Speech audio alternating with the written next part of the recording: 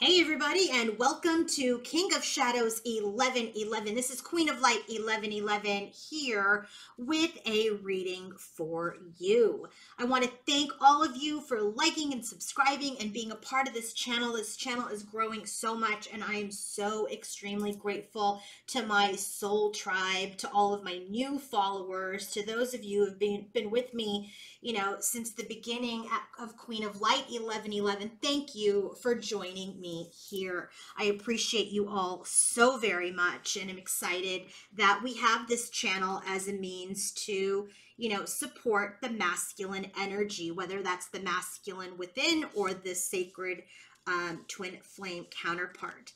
So what we're going to do today is we're going to look at what masculine's messages are to his divine feminine. And I've chosen 5 as the number of messages because 5 is a number of change. 5 is a number of, significant change because it's challenging change, but change that will occur, for the better. There's one thing certain in this world is change, right? And taxes, right? So, or what do they say? Death and taxes. I add change to that. Nothing can stay the same. Everything changes.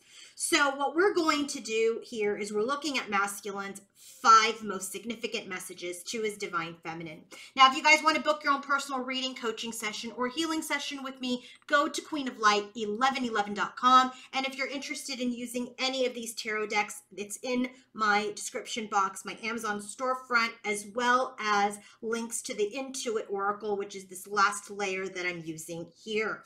So bottom of the deck for his first message is finances. Financial challenges are affecting this relationship.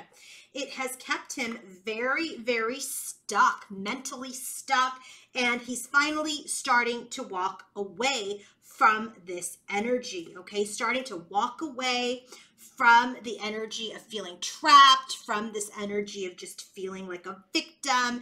And he's really collaborating, wanting to collaborate and challenge things and move forward. I feel like he's in this energy of,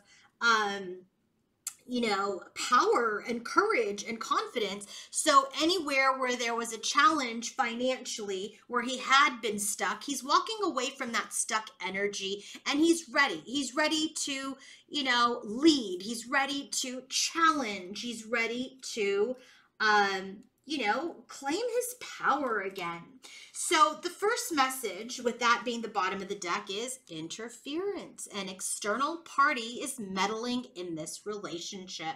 So this could be, in a literal sense, money. That is an issue because we had finances at the bottom of the deck. This could be that if there is another relationship or another, whether it's romantic, like a family relationship or a friend relationship, maybe there are finances involved. Maybe there's money involved, money that was tied up in this connection, okay?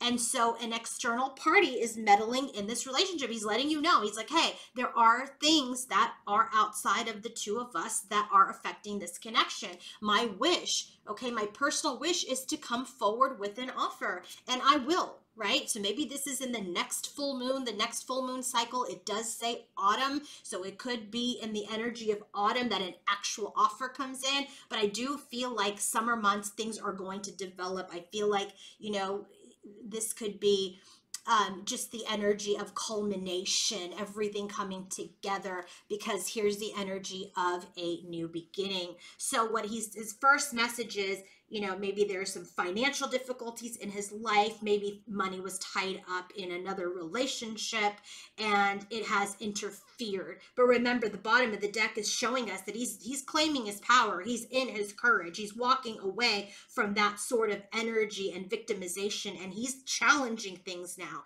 And so he's just letting you know in this first message is like, yeah, other people or financial situations were affecting this wish for me to come forward with an offer to my queen and bring in change and bring in a renewal to our connection. The second energy, that his second message that he has for you, is shy. He's with you, he's feeling a little timid. He's feeling a little shy. He's reserved. He's not ready quite to come forward yet, okay? And that was because he was in this energy of self-entrapment. He wasn't sure. Is she going to want to hear from me or not? Is she going to want to, team up with me again? There's this past and this present situation. I don't know if she's going to allow me back into her life in the future. So he's a little reserved, okay? He's saying, I'm a little reserved. I've been stuck in my head for a long time. I do want to team up, but I don't know, if there's the opportunity right now. So the message as related to that is lonely, isolated, alienated, friendless.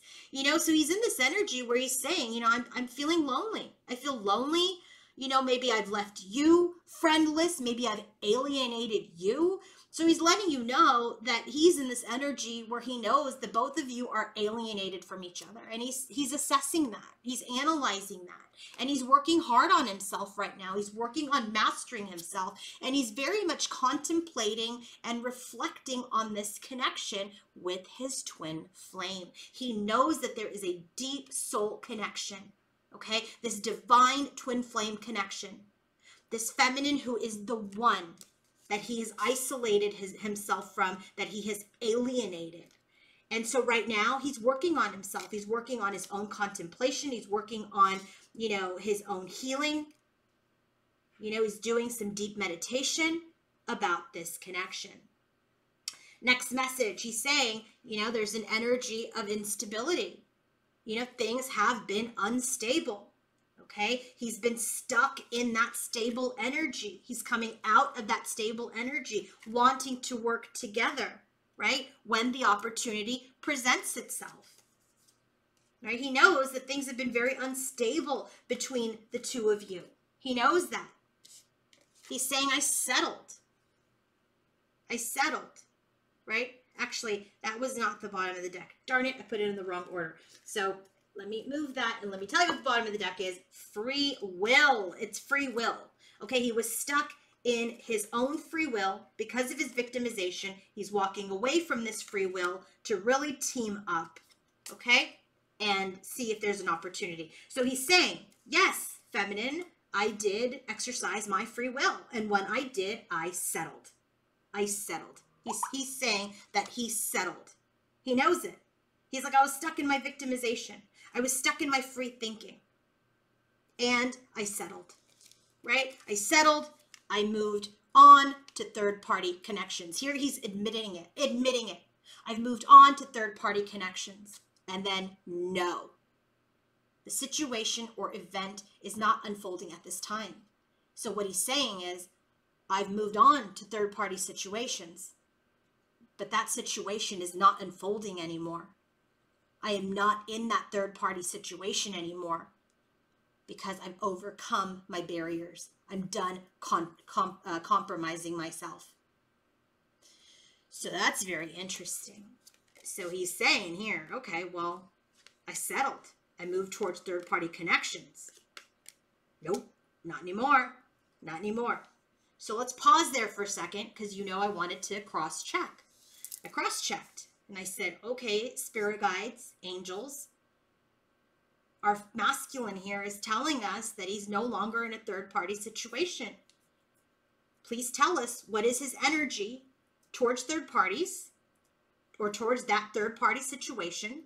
And tell me, what is the energy of that third-party connection? And so we have here the bottom of the deck, Five of Swords. Five of Swords. Isn't this interesting? Didn't I say 5 was an important number? And guess what? Right underneath the Five of Swords, 5 of Pentacles. And look at this. You can't make it up. Underneath it, 8 of Swords. Oh my God. Underneath it, 8 of Pentacles. And underneath it is the Empress. You cannot make it up. So what is this telling me? Is that this connection, nobody wins. He has been in this energy of low self-worth, stuck in that energy, and he's working on himself to get back to his Empress. Didn't we see the 8 of Swords here? We sure did. What do we see it with? 8 of Cups. He's walking away from that energy, from this victimization energy, from the energy that does not allow him to step in to his growth and development. Okay? 5 of Swords. Nobody wins. He knows in this connection, nobody wins. Nobody won. It was a sneaky, nobody wins connection, and he's seeing the truth. He's seen the truth about that matter, and he's ready to have joy in his life again. He's ready for peace. He just wants peace. He's done his karma. She's done her karma. It's time to balance things out, and it's time to move on. So what is his energy towards this third party relationship, person, situation? He's done a lot of thinking. He's grown. He's spiritually mastered himself, and now he's moving on. He's moving out of that energy of isolating himself and hibernating, and he's moving on to align himself with his higher self. Where do we get the Six of Swords, people? Right here, where he told his feminine, I settled. I moved towards third parties. And now when we ask, what's his energy towards the karmic?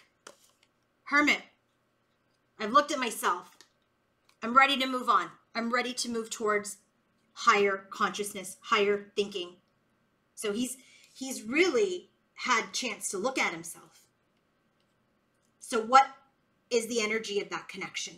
What is the energy of that third party karmic connection? He's in his power. He stands as divine masculine, ready to take a leap of faith towards completion, towards being a leader.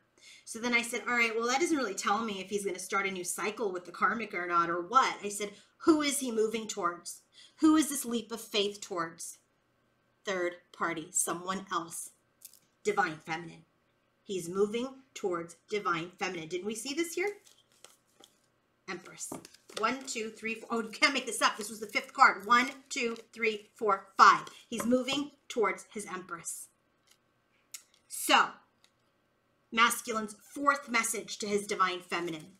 What's the bottom of the deck? Okay, here's where we got unstable. So remember, I said unstable. He feels like the connection's kind of unstable. He's been in his victimization. He's walking away from it. You know, how do we work together to create something that is long-term? Okay, so he knows things have been very, very unstable.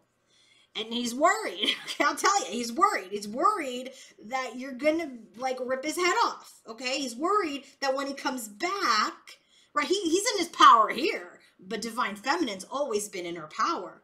So there's some worry that she might be vengeful. You know, King of Swords, he's got to be ready. He's got to be ready with his words. He's got to be ready with his wisdom. He's got to be ready with his honesty and integrity if he wants to be in this divine connection. So he's really going within.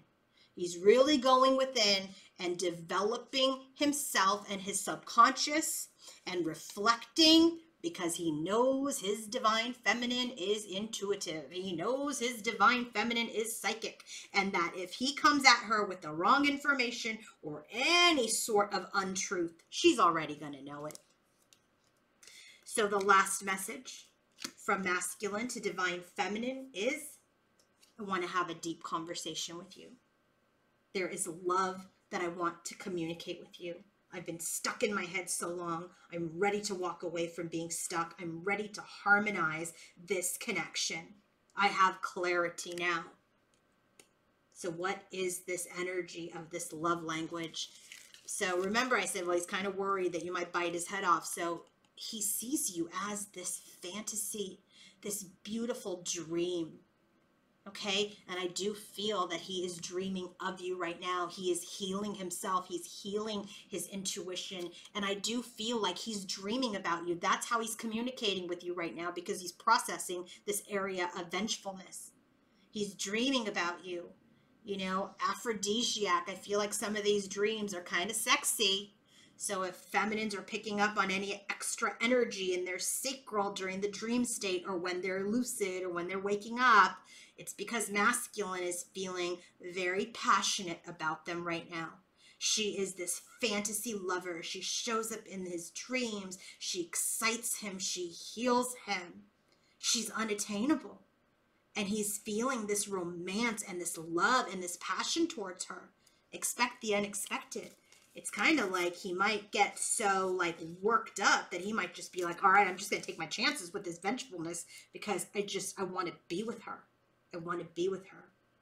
So it really feels like masculine is really coming out of not doing anything with this karmic connection and moving out of it. He's ready. He's spiritually mastered himself. He's ready to move out of that connection and align with his higher self. He's ready to align with his higher purpose. So in the connection, he's got his power back. Nobody is oppressing him. No one is overpowering him. He's ready to lighten his load, start a new cycle, and be this leader and complete that connection with the third party and take this leap towards his divine feminine. That is what he wants. That is what he will do. I see it. I see it. I see it. I know it. I know it. I know it. And notice we have 1, 2, 3, 4s. We have 4, 4, 4. We're just missing the fourth 4, which would be that 4 of wands. And here it is in the 4 of swords. Okay, but he's got to come out of it. He's got to show up. And then we can put that wand in the ground and build that foundation for union. If you want to book your own personal reading, coaching session, or healing session, or if you want to book your own twin flame messages, go to queenoflight1111.com. Have a great day, everybody. Bye.